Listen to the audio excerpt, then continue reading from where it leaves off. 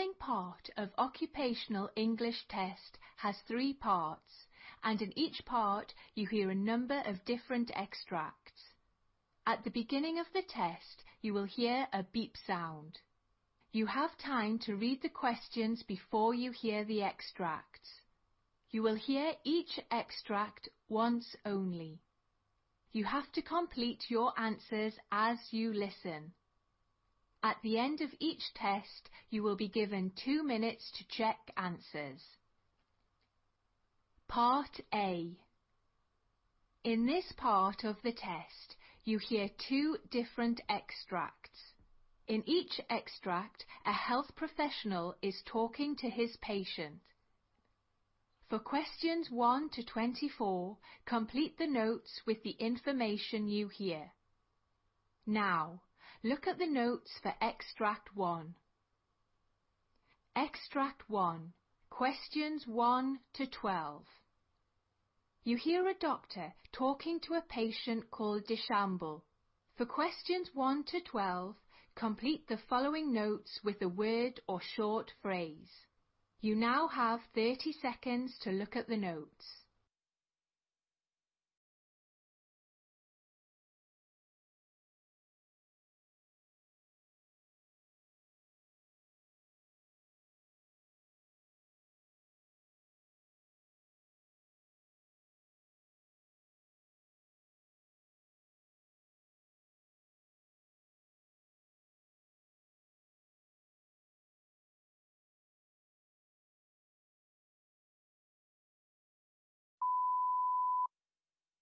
Hello, doctor.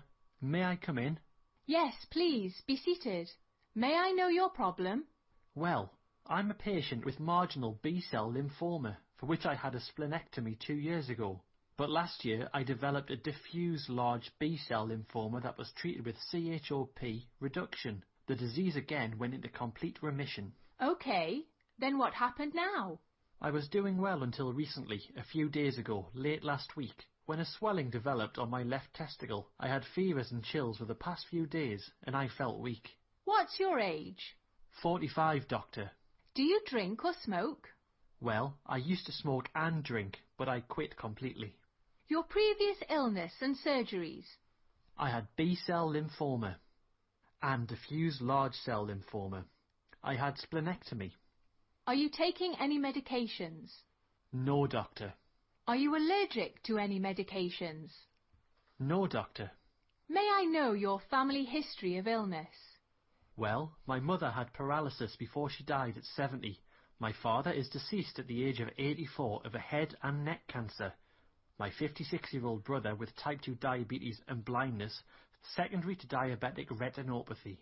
My 41-year-old younger brother has hypertension, and my younger sister has thyroid disease. Okay, well, as per the laboratory data, your white blood count is 13.8, hemoglobin 14.3, hematocrit 42.4, platelets 235,000, SMA7 shows a potassium of 3.9, glucose is 213.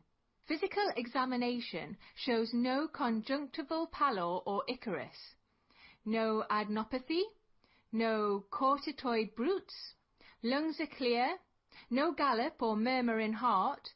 Your right testicle is markedly erythematous and swollen and tender. Endocrine shows symptoms of type 2 diabetes mellitus. You have left testicular swelling. It is tender. Etiology, possible epididymitis, or possible torsion of the testes. You have a history of diffuse large cell lymphoma and remission. You have a history of marginal B-cell lymphoma. Status post-splendectomy 2 years ago. You have a history of diabetes mellitus. I recommend that you have the ultrasound tests done for scrotum and abdomen. I will ask for CT scan of abdomen and pelvis after seeing the ultrasound reports.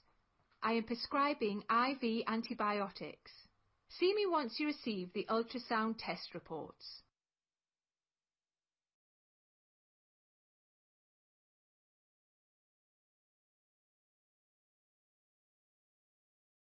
Extract 2.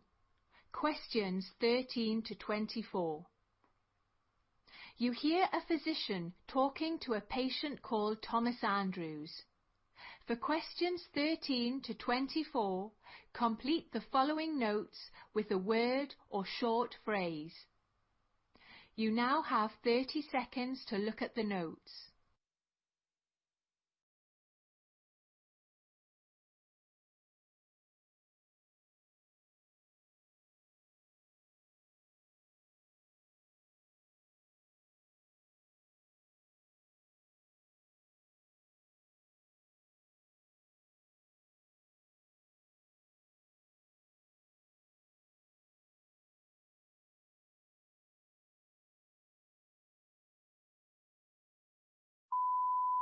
Hello, doctor.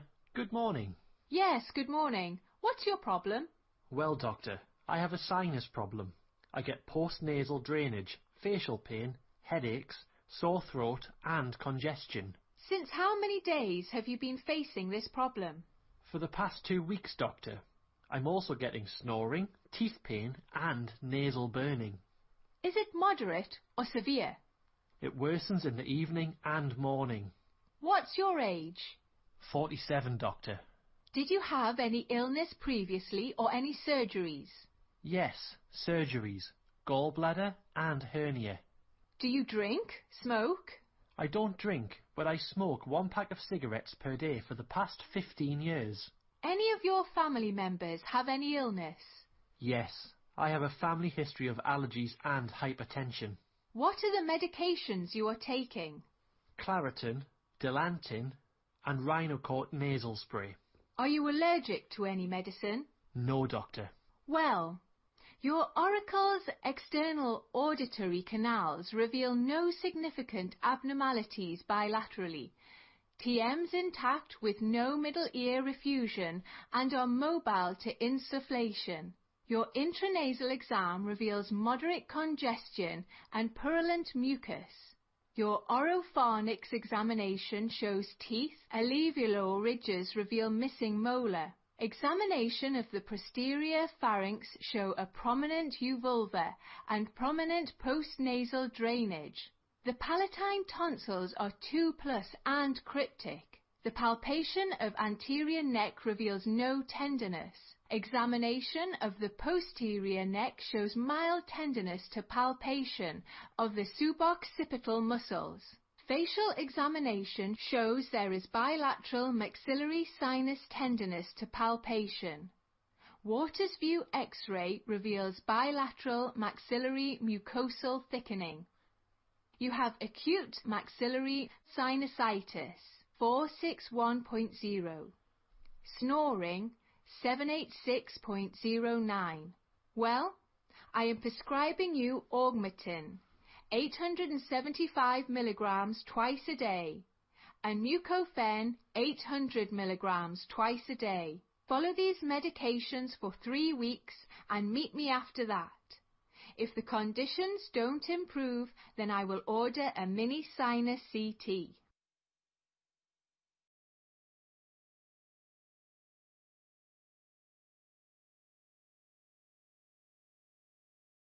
That is the end of Part A. Now look at Part B.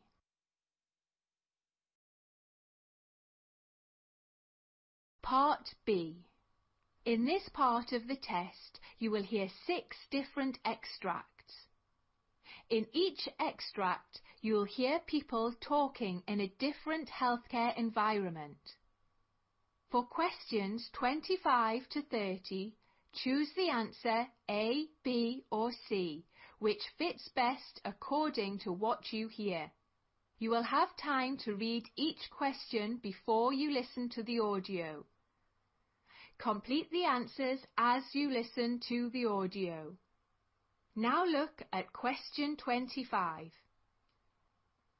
You hear a discussion between a doctor and nurse about hypoxia and its causes. Now read the question.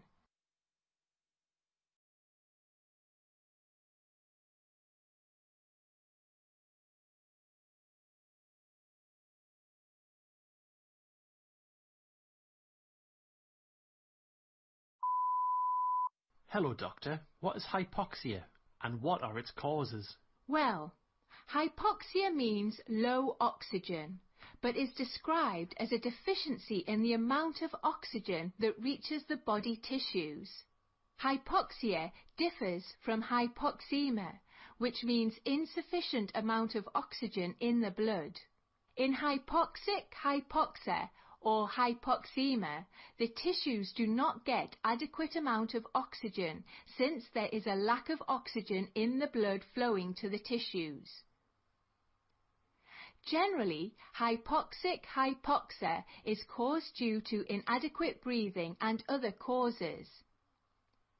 In anemic hypoxia, low levels of hemoglobin lead to a decreased ability of the blood to carry oxygen that we breathe in.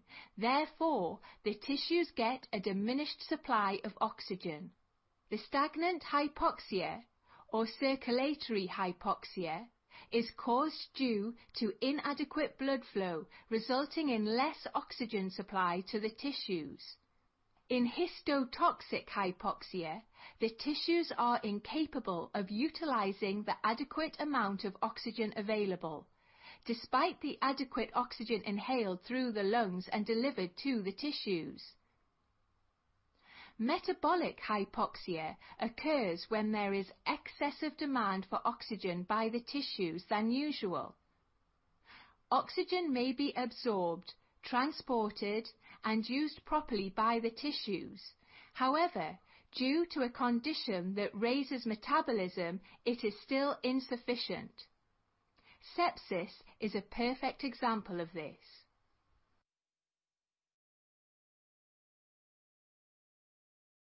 Question 26. You hear a lecture about the disease called botulism. Now read the question.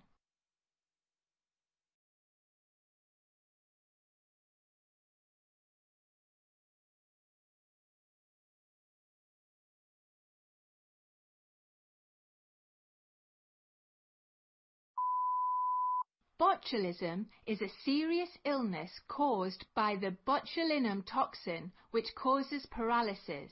Paralysis begins in the face and spreads to the limbs. When the condition reaches the breathing muscles, it can result in respiratory failure. The toxin is produced by the type of bacterium called Clostridium botulinum. Foodborne botulism occurs by eating foods contaminated with botulinum toxin.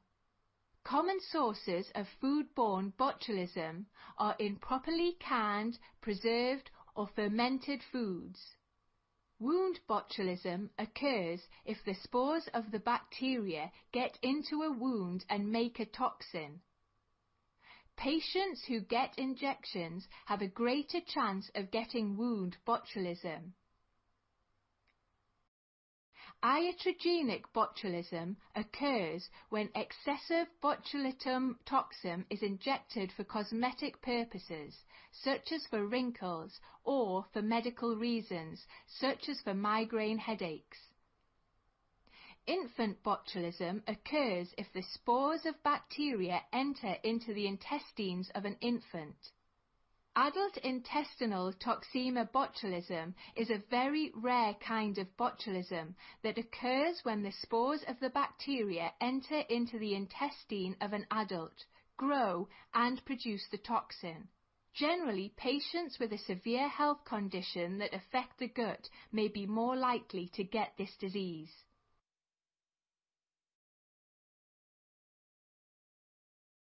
You hear a discussion about gastroesophageal reflux disease. Now read the question.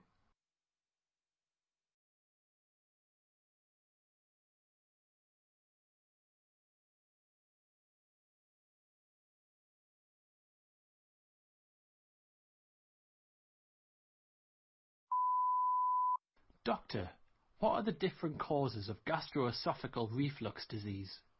Gastroesophageal reflux disease, or heartburn, is caused in many different ways. If the lower esophageal sphincter dysfunctions, then the lower esophageal sphincter will not close completely after the food reaches the stomach.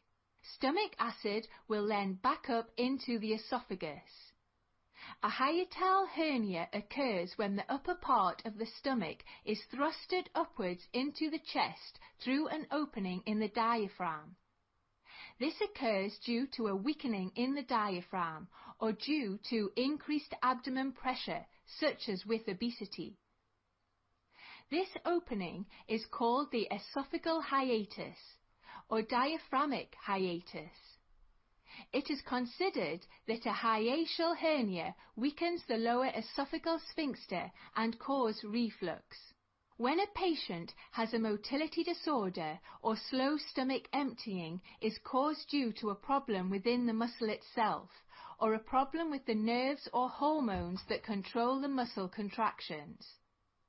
Over 50% of the patient with gastrointestinal reflux disorder have abnormal nerve or muscle function in their stomachs, resulting in impaired motility. Esophageal irritation is caused when certain types of food, drink, smoking, and medications can directly irritate the lining of the esophagus. In such conditions, it makes a difference to take the pill with a full glass of water and to stay upright after taking medicines for about 30 minutes.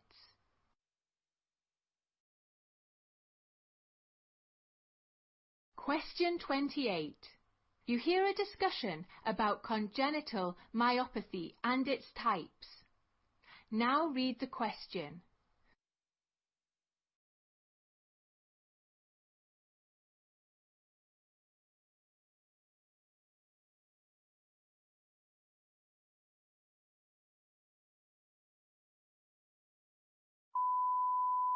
Hello, Doctor.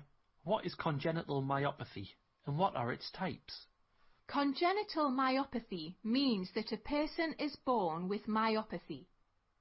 Sometimes a hereditary medical illness does not develop symptoms until a person grows into an adult. Mitochondrial myopathy is caused by a defect in the energy-producing part of the cell called the mitochondria. There are several types of mitochondrial myopathy which are caused by hereditary mutation abnormalities in the genes. However, they can also occur without any family history. Metabolic myopathy is a group of diseases caused by metabolic problems that interfere with the muscle function. Generally, this condition is caused by defects in the genes that code for certain enzymes that are essential for normal muscle movement.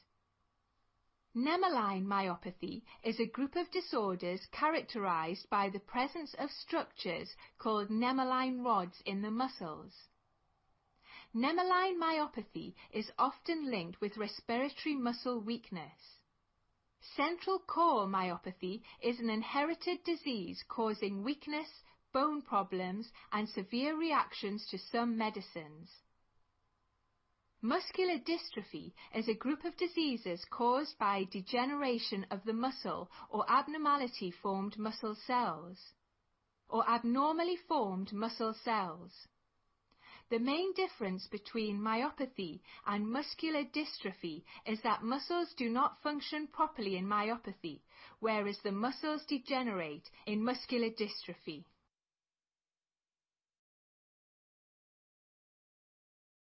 Question 29. You hear a discussion about primary brain tumours. Now read the question.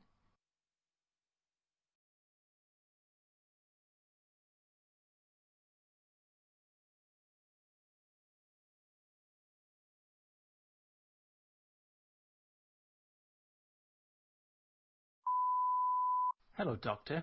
What are the types of primary brain tumours? Well, there are many types of primary brain tumours, which are named according to the type of cell or the part of the brain in which they start. For instance, most primary brain tumours begin in the glial cells. This type of tumour is called a glioma. Among adults, the most common types of brain tumours are astrocytoma tumour, arises from star-shaped glial cells called astrocytes. It can be any grade. In adults, an astrocytoma most often arises in the cerebrum. Oligodendroglioma tumour begins from cells that make the fatty substance that encases and protects nerves. It usually occurs in the cerebrum. Oligodendroglioma tumour can be either grade 2 or 3. Meninoma tumour begins in the meninges. It can be grade 1, 2 or 3. It's usually benign grade 1 and grows gradually.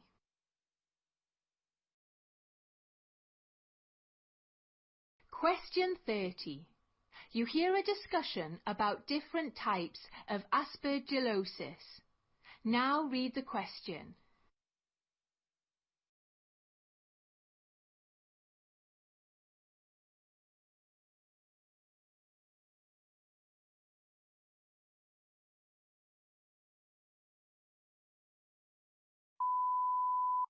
Doctor, what are the different types of aspergillosis? Well, aspergillosis is a disease caused by aspergillus, a common mold or a type of fungus that lives indoors and outdoors. Commonly, people breathe in aspergillus spores daily without getting sick. However, people with weak immune systems or lung diseases are at higher risk of developing health problems due to aspergillus. There are different types of aspergillosis. Allergic bronchopulmonary aspergillosis causes inflammation in the lungs and allergy symptoms such as coughing and wheezing, but doesn't cause an infection. Allergic aspergillus sinusitis causes inflammation in the sinuses, and symptoms of a sinus infection are drainage, stuffiness, or headache. In the contagious aspergillosis, Aspergillus enters the body through a break in the skin and causes infection, usually in patients with weak immune system. Aspergilloma, also called a fungus ball, it is a ball of aspergillus that grows in the lungs or sinuses, but usually does not spread to other parts of the body. Chronic pulmonary aspergillosis is a long-term condition that lasts for about 3 months, and which aspergillus can cause cavities in the lungs. One or more fungal balls may also be present in the lungs. Invasive aspergillosis is a serious infection that usually affects patients with weak immune systems, such as organ transplant or a stem cell transplant patient. Invasive aspergillosis most commonly affects the lungs, but it can also spread to other parts of the body.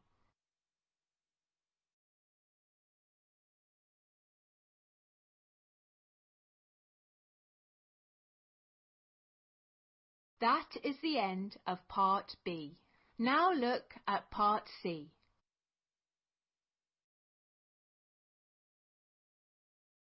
Part C. In this part of the test, you'll hear 2 different extracts. In each extract, you'll hear health professionals talking about specific aspects of their work. For questions 31 to 42, choose the answer A, B or C, which fits best according to what you hear. Complete the answers as you listen to the audio. Now look at Extract 1. Extract 1. Questions 31 to 36.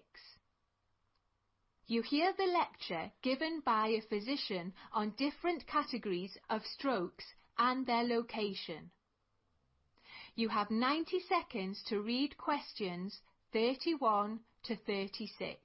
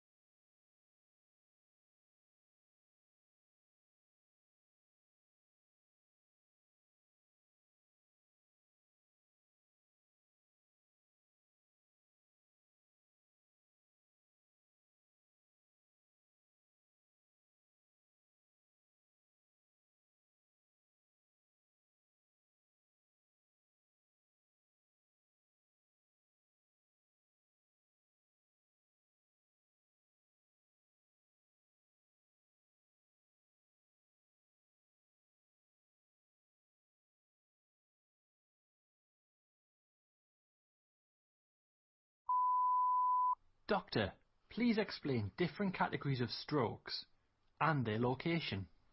Well, there are many different types and categories of stroke. The two main types of strokes are defined by their location and by the cause of tissue damage in the brain. Cause of tissue damage. Often the causes can help determine the prognosis and appropriate method of treatment. Stroke caused by a blood clot is known as ischemic stroke, caused due to the lack of blood supply, oxygen and vital nutrients to a specific region of the brain tissue. An ischemic stroke may be caused by an embolus, a blood clot travelling from another part of the body. It may be caused by a thrombus as a result of a cerebrovascular disease. Or it may be caused due to vasospasm, the sudden severe narrowing of a blood vessel in the brain.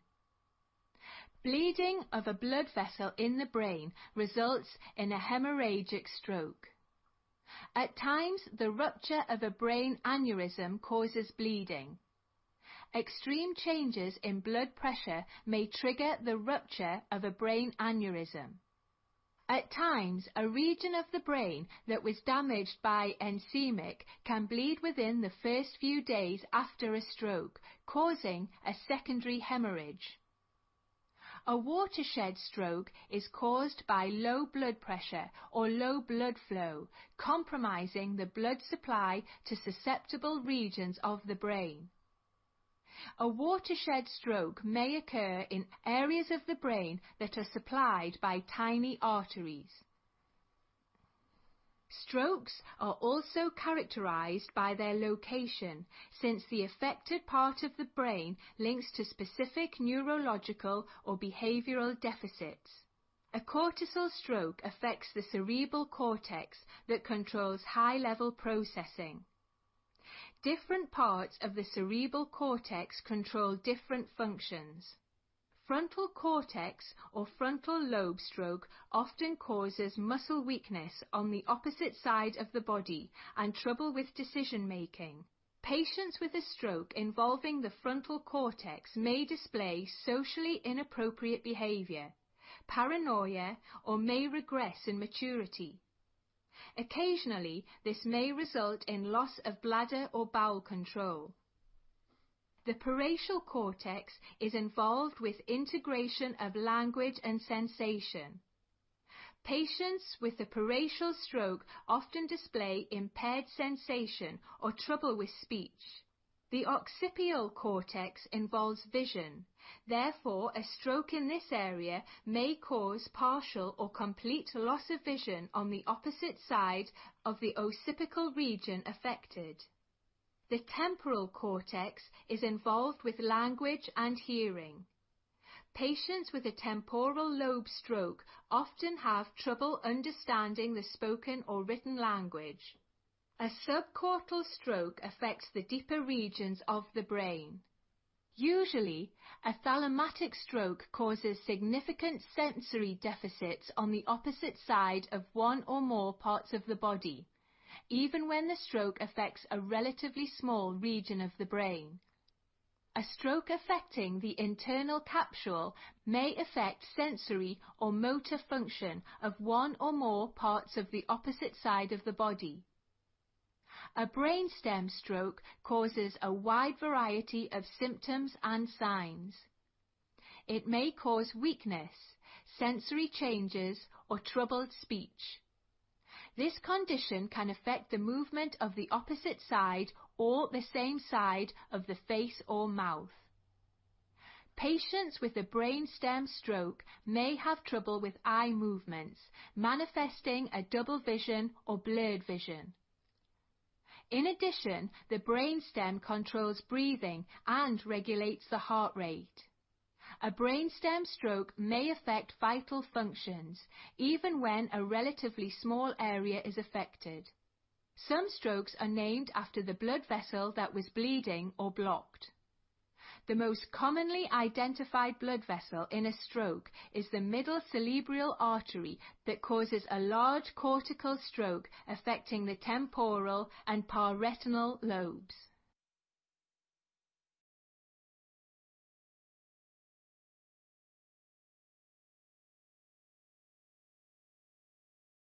Now look at Extract 2.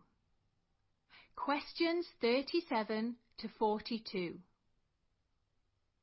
You hear the monologue of a physician giving a lecture on the hemolytic anemia. You have 90 seconds to read questions 37 to 42.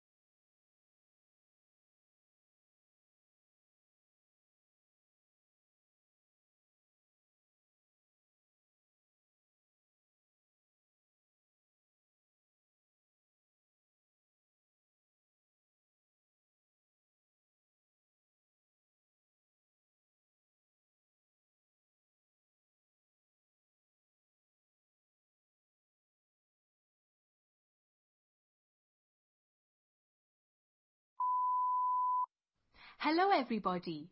I am going to explain to you different types of hemolytic anemia. Hemolysis is the breakdown of red blood cells that typically has a lifespan of 120 days. After this duration, they die and break down. One of the main functions of red blood cells is to carry oxygen to every part of our body. Therefore, in case the red blood cells break down abnormally, there will be very few of them to carry oxygen to our body parts.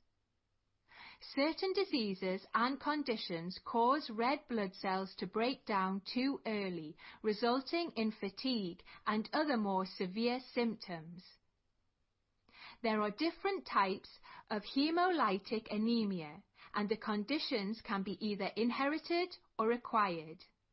Let me explain to you certain disorders and conditions of different types of hemolytic anemias. Inherited hemolytic anemias usually occur due to a faulty gene that controls red blood cell production. While moving through the bloodstream, abnormal red blood cells may be fragile and break down. Sickle cell anemia is a severe inherited disease where the body produces abnormal hemoglobin, causing the red blood cells to have a crescent or sickle shape. Sickle cells usually die within 10 to 20 days, as the bone marrow can't produce new red blood cells fast enough to replace the dying red blood cells. In the US, sickle cell anemia mainly affects African Americans.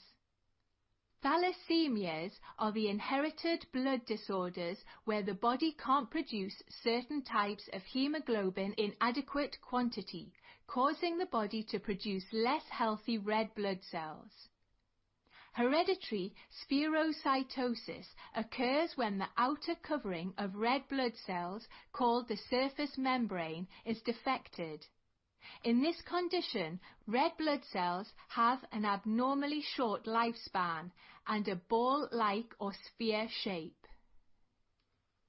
Hereditary elliptocytosis or oval cytosis causes a defective cell membrane in which red blood cells are abnormally oval in shape, are not as flexible as normal red blood cells and have a shorter lifespan than healthy cells. Glucose 6-phosphate dehydrogenase deficiency occurs when the red blood cells are missing an important enzyme called G6PD. The lack of enzyme causes the red blood cells to rupture and die when they contact certain substances in the bloodstream. For the patients with G6PD deficit, severe stress, infections, certain drugs or foods can cause the destruction of red blood cells. Certain examples of such triggers include aspirin, anti-malaria drugs, sulfur drugs, non-steroidal anti-inflammatory drugs, naphthalene or fava beans. Pyruvate kinase deficiency is caused when the body is missing an enzyme called pyruvate kinase. And with this condition, the red blood cells tend to break down quickly. Acquired hemolytic anemias occur when the hemolytic anemia is acquired. In this condition, although the red blood cells may be normal, certain disease or other factors will cause the body to destroy the red blood cells in the spleen or bloodstream. With immune hemolytic anemia, the immune system destroys healthy red blood cells.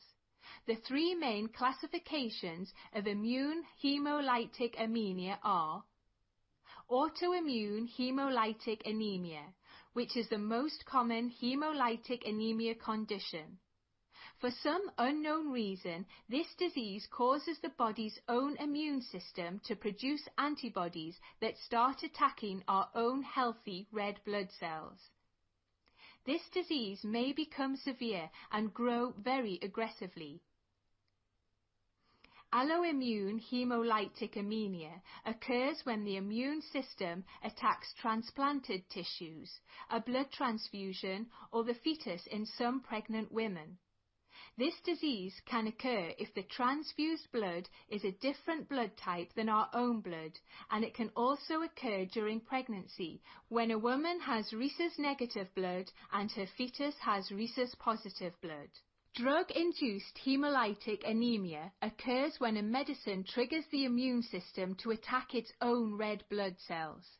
In such case, one may be drug-induced hemolytic anemia. Chemicals in medicine, such as penicillin, can attach to the red blood cell surfaces and cause the development of antibodies. Mechanical hemolytic anemias cause physical damage to red blood cell membranes, which can cause destruction at a faster rate than normal. The damage may be caused by changes in the small blood vessels or due to the certain medical devices, high blood pressure during pregnancy called preeclampsia, or a condition that causes seizures in pregnant women called eclampsia. Malignant hypertension or a rare blood disorder such as thrombotic thrombocytopenic purpura that causes blood clots to form in small blood vessels throughout the body. Moreover, participating in strenuous activities can also result in blood cell damage in the limbs at times. With paroxysmal nocturnal hemoglobinuria, the body will destroy abnormal red blood cells caused by a lack of certain proteins more rapidly than normal. Individuals with this disease are at increased risk for blood clots in the veins and low levels of white blood cells and platelets. Certain infections, substances, and chemicals can also damage red blood cells, resulting in hemolytic anemia. For instance, toxic chemicals, malaria, tick-borne diseases, or snake venom.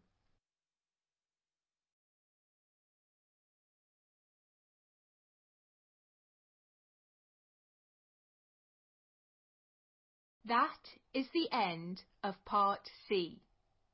You now have 2 minutes to check your answers.